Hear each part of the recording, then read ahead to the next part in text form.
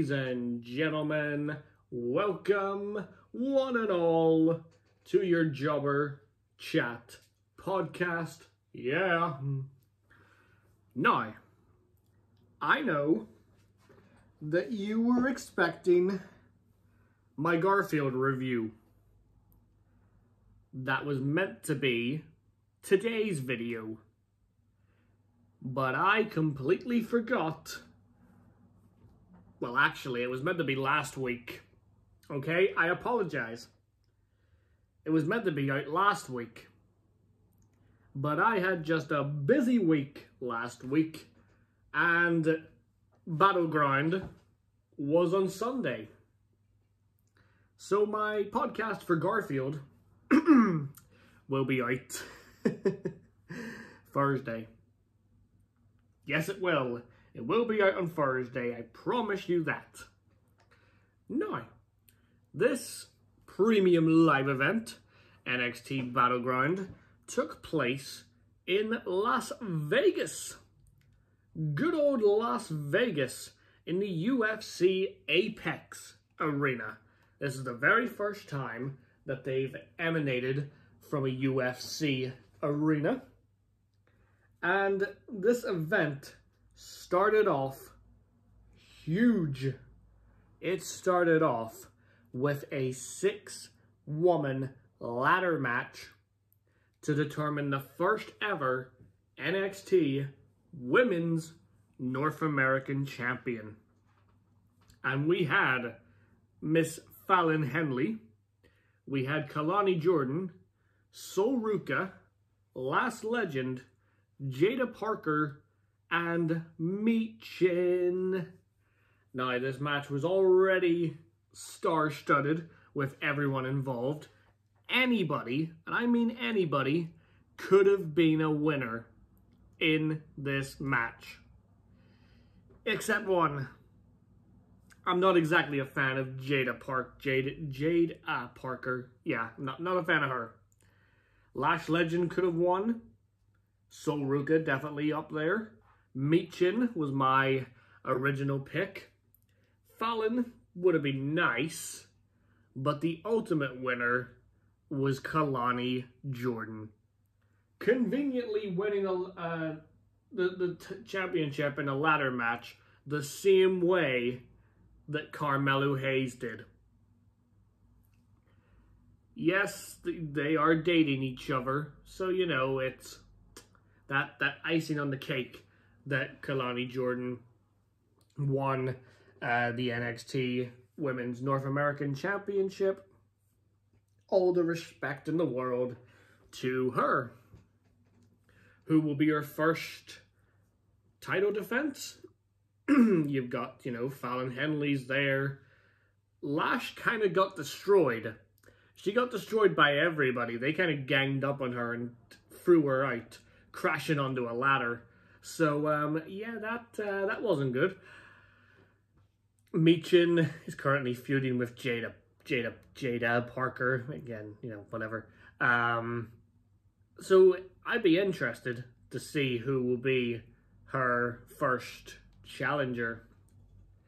Then we had the Tag Team Championships.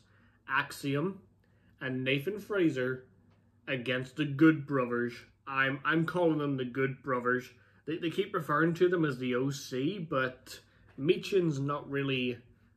It doesn't seem like she's associated with the group. And AJ Styles has now officially turned heel. He's facing off against Cody in an I Quit match at Clash at the Castle this week. So I don't know why they keep referring to them as the OC. To me, it's the Good Brothers. That's what they are. And this tag team match, I have to admit, it was quite good for the time that, you know, these two tag teams were given. And Axiom and Nathan Fraser, hashtag, and still tag team champions. Now, this next match, it had potential. It had potential to be good, but ultimately, they messed up. Somewhere they messed up. And the wrong person won. No disrespect to Lola Vice. But this should have been Shayna Baszler's match. Now, we know last year, Shayna was responsible for getting Shrek out of WWE. So how can Shayna go from that match at SummerSlam to losing to Lola Vice, who just wants to shake her ass? That is literally Lola Vice's character. She wins a match and she shakes her ass. That is her character. I'm not making it up or anything. You know, the way that Shayna was fine after this match. I think there was a fluke or something. Something happened that shouldn't have. And I think it hurt Shayna's reputation. Like, Lola didn't need this win. Personally, I don't think she did. She didn't need this win. It was an NXT Underground match. So, you know, it's two MMA fighters. But at the same time, it just didn't need to end the way it did. Lola didn't need the win. Yes, she got the win a couple of weeks ago against Natalya, you know, who's not an MMA fighter. But Shayna? Yeah, no, Shayna should have won for the obvious reasons. And then we had match of the night. Match of the bloody night. Okay? This was match of the night. Obafemi, Wesley, and Joe Coffey, even though, realistically, Joe Coffey didn't need to be in this match. I was watching this live with Creeps, and we both kind of said to each other, well, we know who's taking the pin, right? Yeah, it was Joe Coffey. As good as this match was, Obafemi threw Wesley at least 10 feet in the air to hit a crossbody on the Coffey. And, you know, the other members of Gallus got involved, Mark and Wolfgang, but Obafemi just took them out with ease. And apparently this is going to lead to a TNA crossover or something, that Nash Carter and some other guy who used to team with Wesley, Creeps was telling me about this, they're called the Rascals or something. It's going to set up a 6-man tag. Possibly. I don't know much about the Rascals. I only knew MSK when they were in WWE. That was Nash Carter and Wesley. But the ending of this match, Wesley was caught in a powerbomb position, hit the powerbomb, Femi hit the powerbomb, and then he hit a pop-up powerbomb on Joe Coffey, who, yep, he took the pinfall, because of course he did. Of course he did. Yep. We all kind of knew that was going to happen. And then the co-main event, although personally, I'll get to it in a second, this match should have main evented. Roxanne Perez versus the TNA's Knockout World Champion, Jordynne Grace. Right off the bat, this is awesome chance. TNA chance. These two put on a clinic.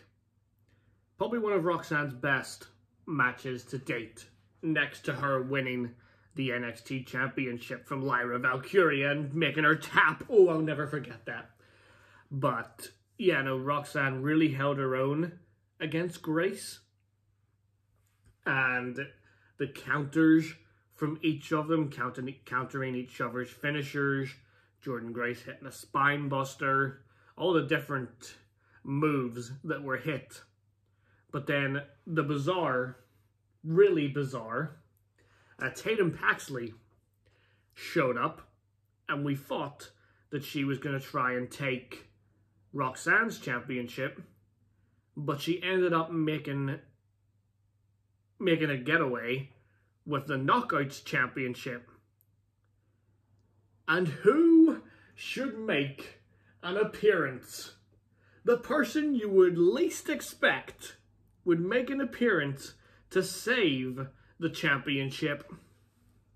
None other than Dana Brooke. Now, of course, she's in TNA, and she's called Ash by Elegance or some rubbish. But when she showed up, both me and Creeps went, Dana Brooke? What just happened? What just happened here? Apparently, Grace is hosting like an open challenge this week on TNA, and people are saying, oh, it's going to be opened by Tatum Paxley. And I can see that. But Dana Brooke, I refuse to call her Ash by Elegance. That's just rubbish. I don't like that. I don't like it at all. But Roxanne was able to counter as she attempted the Juggernaut Driver, which again is a horrible finisher move. Why do so many people have bad finishers?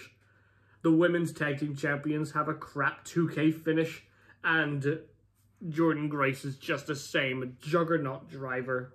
What? What is that name?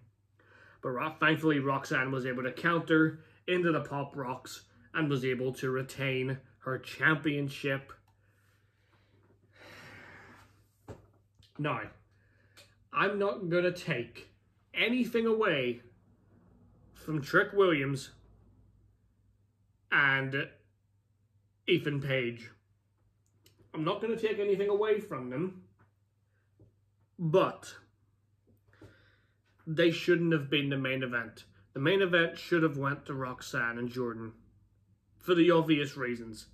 This match, I don't believe it had much going into it, but it ended really quickly. All it took was one trick shot, and that was it. Paige got into an argument with the ref, and then he turned around, bam, there's your knee, and that's it. That was the match. It didn't feel good, and I even looked away for like 5 minutes whenever we were watching this, and when I looked back, it was over, and I was like, huh? What just happened? Did that really just happen? I asked Creeps, I was like, did that just happen? He's like, yeah, that happened. I was like, no, why did that happen? What just happened? And I was literally left speechless about the whole thing. I couldn't believe what I had witnessed. And again, it's I don't believe it's worth mentioning, but that Sexy Red character was there, and she kind of ruined the show. I mean, a lot of people don't like her, and, you know, obvious reasons why they don't like her. I mean, I don't like her. I don't. If someone does like her, you have a weird fetish. Like, I mean, she basically ruined the show in my personal opinion. But yeah, no, you can't. Can you please everybody? You know, it's that thing. You can't please everybody. But yeah, ladies and gentlemen, the next NXT show that is happening is NXT Heatwave. NXT Heatwave is coming on July 7th. So it's actually happening over Money in the Bank weekend. Money in the Bank is July 6th. And then Heatwave is July 7th. So I think this is one of the rare cases when NXT is happening after a pay-per-view. Because, you know, Money in the Bank on Saturday, live from Toronto, and then Heatwave right after. It's another premium live event. So it's going to be an interesting one, that. As far as, you know, videos on this channel go, we obviously have Garfield coming up on Thursday. What week are we in currently? I'm away from the 14th to the 16th. I'm away with a wee weekend on the church. So nothing... I'll be missing Money in the... not Money in the Bank, sorry, Clash at the Castle on Saturday, because I'm staying overnight somewhere. So I'll be catching up with that on Sunday, probably. I've got Paul Smith on the 21st. That's coming. Yes, it is. So I believe on the 18th, so next Tuesday, will be my Clash at the Castle podcast. Nothing on Thursday, I don't think. And then Friday, the 21st, is Paul Smith. Nothing on the 22nd. My Paul Smith video won't be out until the 25th of June. And then, movie-wise, what have we got movie-wise? We've got Inside Out 2. That's next Tuesday, actually. Yes, that's the 18th next week. So my podcast will probably be out the 27th for Inside Out 2. But ladies and gentlemen, this was my podcast for NXT Battleground. I'm sorry that I had to change my schedule ever so slightly, but, you know, these things happen, you know, when wrestling events pop up and old Ryan Job 62 forgets about them. You know, it's normal for me to forget about something. Wouldn't be the first time, and it certainly won't be the last. So I will see you on I will see you on Thursday for my Garfield review. Yes, I'm going to be talking about that. And I apologize in advance for what's about to come your way. Thank you for listening, guys, and I will see you in person on the 25th. But you'll hear from me in podcast form. Trust me, it's real fun.